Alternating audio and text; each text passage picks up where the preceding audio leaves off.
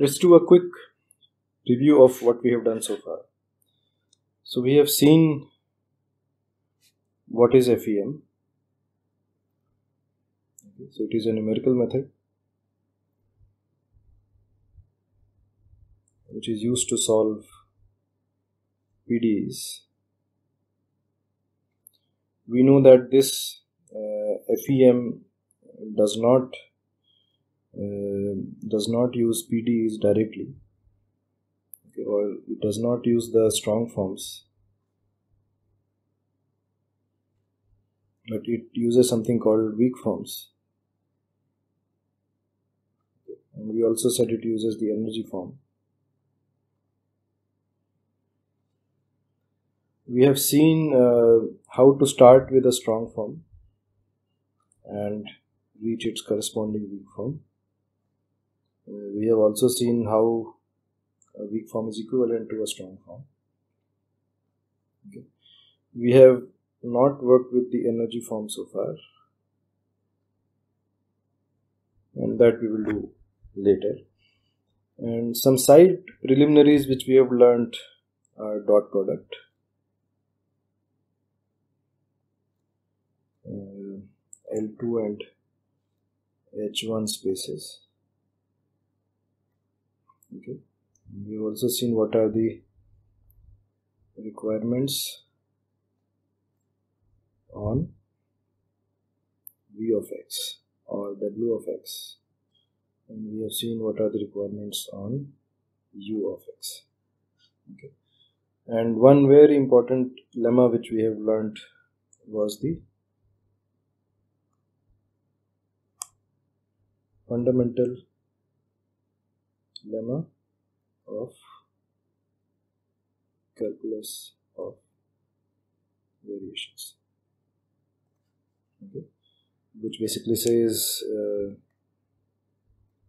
it's integral a to b fx gx dx equal to 0 implies that f of x is identically equal to 0 if g of x is an arbitrary function and f of x is a given function.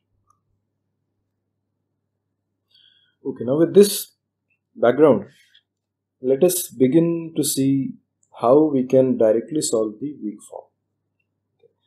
So directly solving the strong form, you already know. You have learned many methods of solving partial differential equations. Now let us learn a method which we call the Ritz method for directly solving the weak form.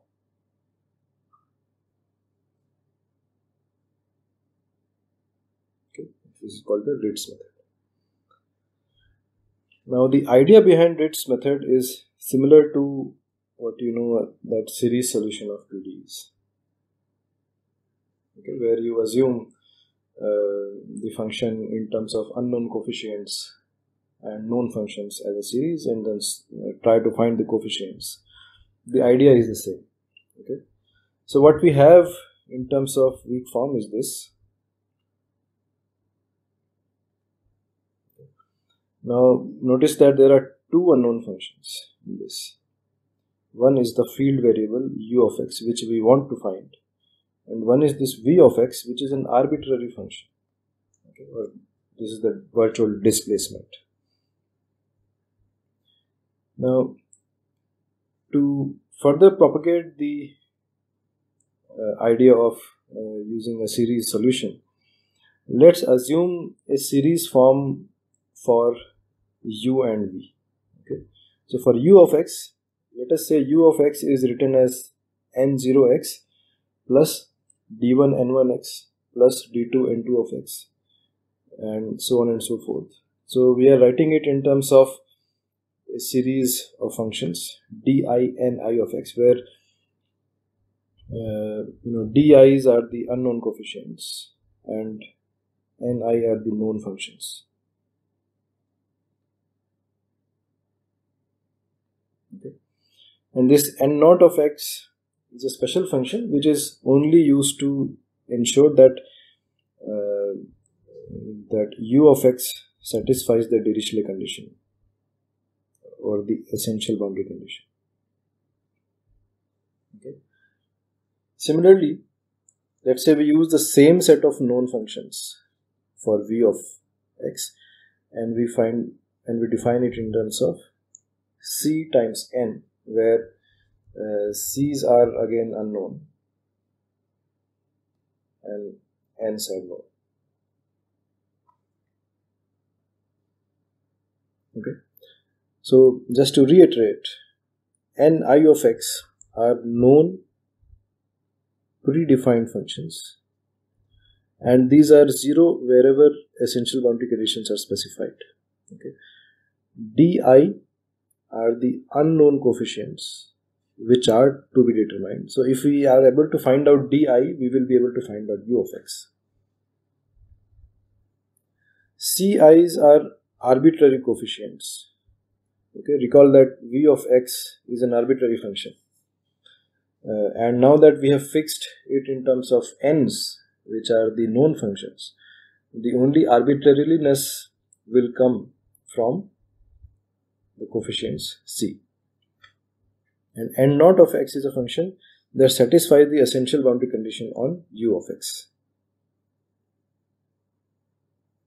Okay, so recall that we have said that the ni for I not equal to 0, these are functions which are 0 at EBC locations or essential boundary condition locations. So this ensures that v of x will be 0 at the essential boundary conditions locations, which is a requirement, which is an admissibility requirement. And by adding this function n0 to the expansion of u of x, we ensure that the essential boundary conditions are satisfied. Okay. Now let us take these and substitute them in the weak form. Okay. So this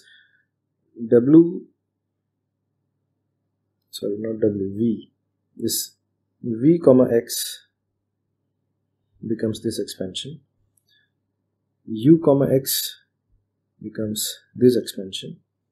Okay. And again here this is v and this is v at 1. Okay. Now we can do a lot of manipulation in this.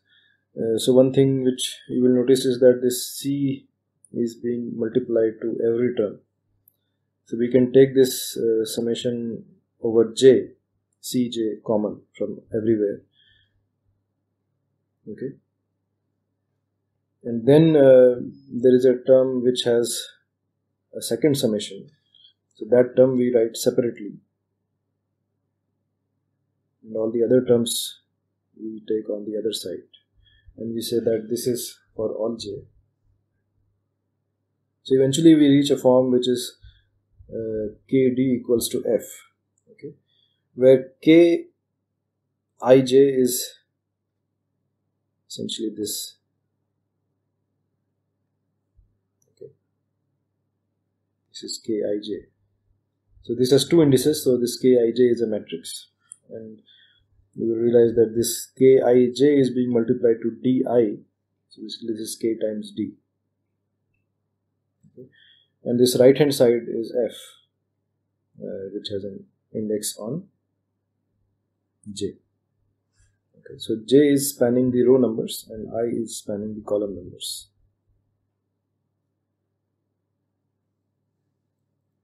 So kij is a matrix which will be of size n by n, where n is the number of functions we have used.